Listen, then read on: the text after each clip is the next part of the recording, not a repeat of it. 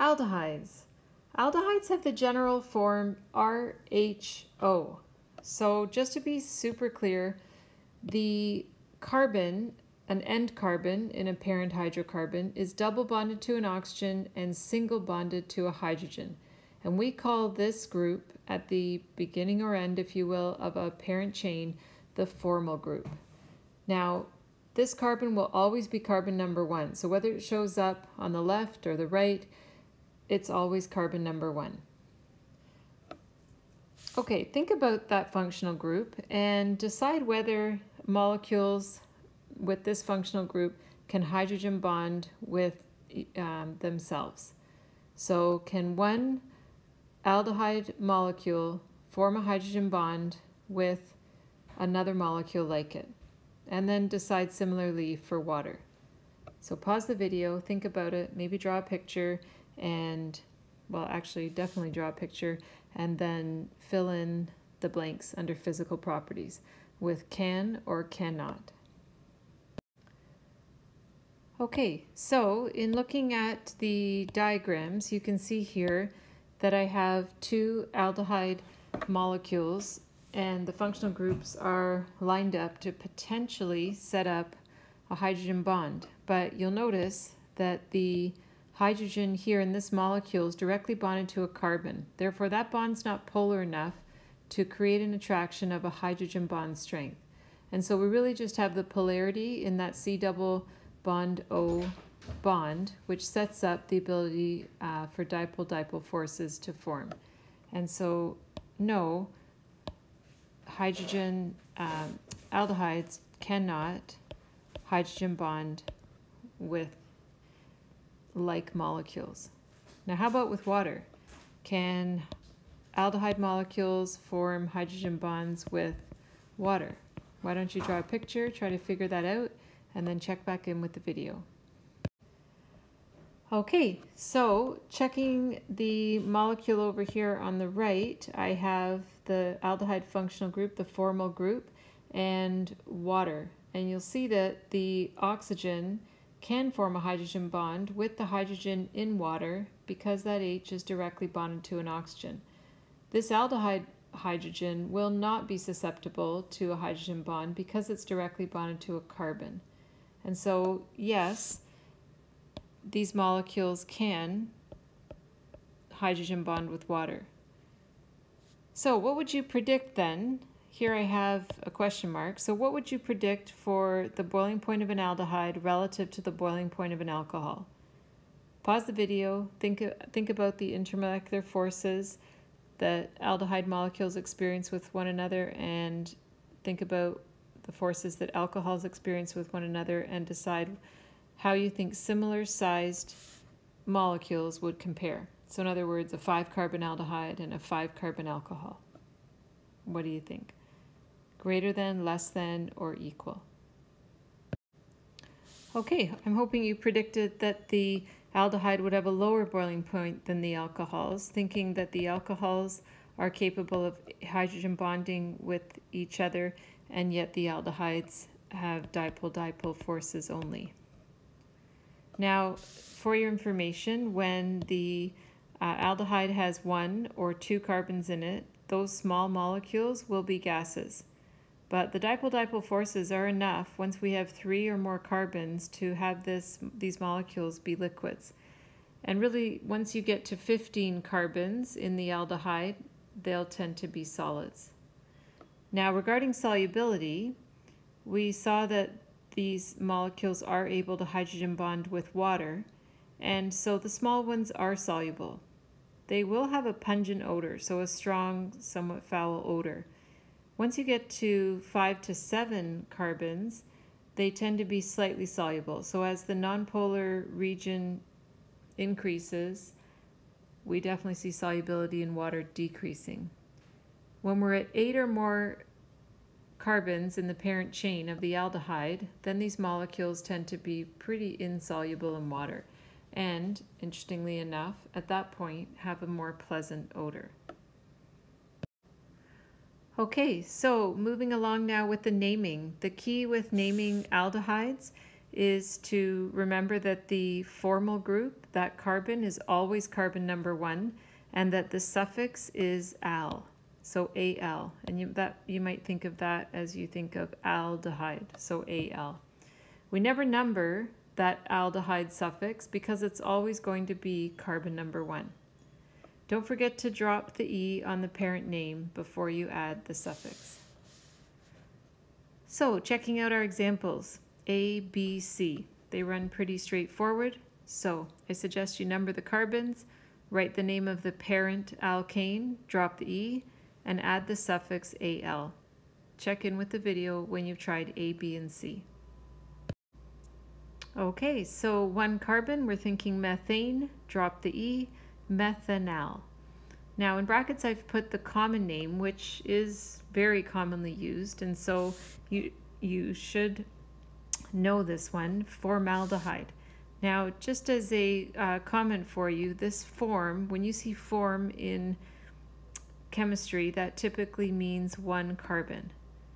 Okay, so if you can remember that formaldehyde, then that'll tell you it's a 1 carbon aldehyde. Methanal is the proper name, the IUPAC name. For part B, we see 2 carbons. Ethane, drop the E, ethanal.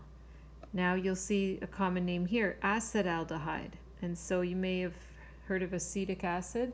That's going to be an organic acid that has 2 carbons in it. And here we see acetaldehyde, a 2 carbon aldehyde. So acet typically means 2 carbons. I numbered the carbons from right to left, for example C, because the functional group, the formal group, needs to have the lowest possible number. Propane, drop the E, propanal. Okay, I'll slide the screen up and you can try the next few examples. Okay, so D, E, F, and G. Give those a shot. Okay, so for example D, numbered 5 carbons from the right. That gives us pentanal. We see methyls off of 3 and 4. So 3,4-dimethyl pentanal. Example E, 2,4-dibromopentanal. Did you use the formal carbon as carbon number 1? So did you find the longest chain? That's what you were looking for there. Okay, in part F, between the double bond and the formal group takes priority, and so I number from right to left, 1, 2, 3, which puts a double bond after 2, and I do not need to number the location of the aldehyde because it's always carbon number 1. So prop, 2, and al. And for part G, I'll number from the right. I see an ethyl off of 3, a methyl off of 6, and there's 10 carbons in this aldehyde. 3 ethyl, 6 methyl, decanal. Okay, moving up. I have question H here for you to try, and I'll just draw your attention to the red box or the red information here for priority. Just notice in category A that I have the aldehyde now above the alcohol. So in other words, when you have a formal group present and a hydroxyl group present, the formal group takes priority. So it gets the lowest possible number, and the suffix will be Al for aldehyde, which means that the hydroxyl group needs to be named as a side group, a branch. So if you think back to your alcohol lesson, you'll recall the prefix is hydroxy. So go ahead and try question H. Okay, and so I numbered from left to right to give the formal group the lowest possible number. 1, 2, 3, 4 means butanal, and we see a hydroxy off of carbon 4. So 4-hydroxy-butanal. Now, over here on the other side of the priority list, there's question I. I'm asking you to draw benzaldehyde. So there's a benzene ring and there's a formal group. So figure out what that looks like, and I challenge you, like, count your bonds. Make sure that you don't go beyond the octet for any carbon. Check in with the video when you've tried it. Okay, so you'll notice that I drew the benzene ring showing the alternating single and double bonds because I wanted to make it obvious that every carbon of the ring here has already 3 bonds visible to the carbons.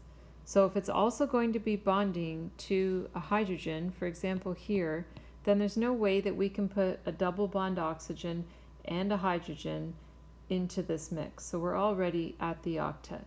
And so benzaldehyde features a benzene ring with a formal group attached to a carbon that is attached to the benzene ring. So the formal group is right here, and it cannot be a carbon of the benzene ring. There just aren't enough, there isn't room, we can't expand beyond the octet for carbon. Okay, last bit, moving into reactions. So take a moment and jot this down and we'll fill in the blanks together. I will ask you as you're writing this down to make a decision here. When you look at this example, is this a primary, secondary, or tertiary alcohol?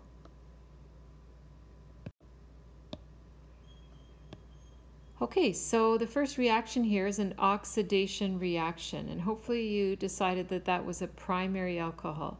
So the carbon that the OH is attached to is itself bonded to one other carbon. So really there's a hydroxyl group on the end carbon. Now this reagent here is an O in round brackets. That is most definitely not O2. This is not a combustion reaction. So please make sure that you pay special attention. They're round brackets around a capital O, and what we're doing there is indicating that an oxidizing agent is required for this reaction to occur. There are many options for oxidizing agents. Some will work better for certain reactions than others. An example I've provided here might be potassium dichromate. You don't need to memorize the example of the oxidizing agent. You do need to know that an O in round brackets means an oxidizing agent and therefore an oxidation reaction. So what happens here is that H2 is removed from the alcohol. We remove H2 from the alcohol. So what's left over? CH3 bonded to a carbon that's still bonded to a hydrogen, and it's bonded to the oxygen. Now how many bonds is that carbon making to the oxygen in order to make it stable? 2 bonds. So you'll see that we've formed an aldehyde.